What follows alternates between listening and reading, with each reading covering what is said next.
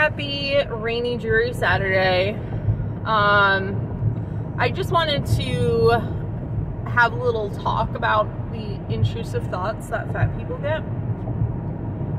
One of the errands I was running around doing today was bottle returns, and I go to like a bottle depot place where like humans just count your bottles and give you cash, because I so infrequently return bottles. It is a lot more convenient for me. Like today I returned over 600 bottles, so like I jammed my car full of bags of bottles.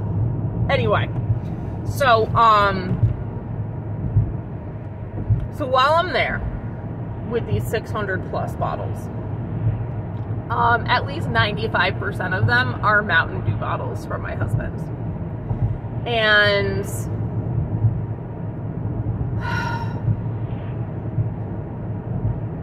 the intrusive thought that came in was, oh my God, everyone here is judging me, thinking I'm fat because I drink all this soda. And I want to make a comment to like the person counting my bottles that, you know, say something about how these Mountain Dew bottles are not mine, they're my husband's. Just so everyone knows not to judge my body on this. And this is something I have to work on because I kind of froze with that thought for a while. I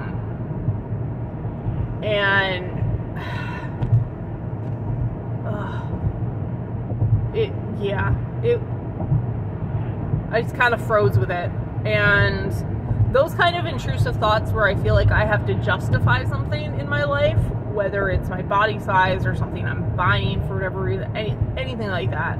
Like, I really suck at conquering those thoughts and having a better reaction, or really just ignoring them. Like, I know I can't control my intrusive thoughts. Like, they're intrusive thoughts. So, but I can control how I respond to them. And what I could have done, and what I hope I learn to do the more I work on it, is that kind of intrusive thought comes like, oh my God, people are judging me, judging my body because of XYZ. Just be like, Maria, no one cares. No one is judging you. Relax, calm down. And let's be real, if they're judging me, it's coming from a place of hurt and they need their own work. Like, we know this. And like, I had hundreds of Mountain Dew bottles. There were people returning hundreds of beer bottles, and another person had hundreds of beer cans.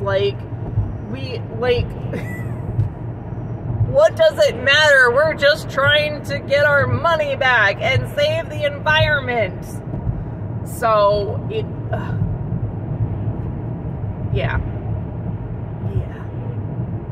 it's so intrusive thoughts. I'm gonna say they won this round, because even though I didn't say anything, the only reason I didn't say anything is because the dude counting my bottles is too busy counting to do any sort of small talk. So like, literally, like, all these people, the employees and the customers, we're all just standing there in silence. Like, we could talk amongst ourselves, which sometimes happens, but that did not happen this time. But anyway, so yeah, so we're gonna say the intrusive thoughts won this round, and hopefully next time I respond better and kinder to myself than just freezing there because I can't say anything because they're too busy counting, and I'm just frozen thinking everyone is judging me. And yeah, so it's very, very annoying to deal with. And this is just, I don't know if this kind of intrusive thought is because of my traumatic childhood or simply because I am just a fat person in America. Because I was not fat as a child. I was too poor to be fat, in all honesty. So, like, but yeah, so I don't know where the root cause comes from, but it's still there, and it's something I have to work on. So yeah, that's our update.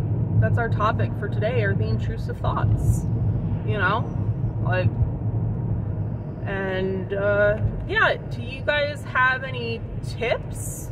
Like, how do you deal with intrusive thoughts? Do you have any practices that you could share with everyone? Yeah, I'm trying not to make this a long rambly video, because this is like the third time I've tried, and they've all been like 10-15 minutes long, and we know that, yeah. So yeah, so I'm just gonna wrap up, say I hope you guys have a good weekend. It is my kid's birthday weekend, so not that she wants to do anything because she's a stupid teenager. She just doesn't want to. But anyway, so that's what I'll be doing this weekend, so yeah. Oh, really quick. I stopped by a gas station, like quick check, to get something to eat, since I just went and I woke up and started doing my errands. Like, I didn't grab anything to eat. I grabbed my water bottle, thankfully, but it was only half full. So, so when I went to the section where they've got their protein bars, and I have to be careful because I can't have the sugar alcohols because my post-op tummy doesn't like them. But I found this Kind bar, peanut butter dark chocolate. It's I mean, it's only got 7 grams of protein. They had other ones that had more protein, but they were also bigger, and I'm like, I don't know if my stomach's gonna be able to hold more than this, so we'll just go with this. So yeah, so it was good. So if you need something from a gas station, I definitely recommend checking out the Kind bars. So they're definitely worth it. It did keep me pretty full. It looks like there's, how much fiber are in you? Oh, there's 3 grams of fiber. Okay, cool. So I just, you know, there's more than just the protein. Like, this is probably going to fill me up more than just 1 cheese stick, even though it's got the exact same protein as 1 cheese stick. So that's why I went with it instead of a cheese stick, because Quick Check does sell cheese sticks. So but yeah, so that's this video. Again, let's talk about these fucking intrusive thoughts in the comments, guys. All right, I'll talk to you later. Bye.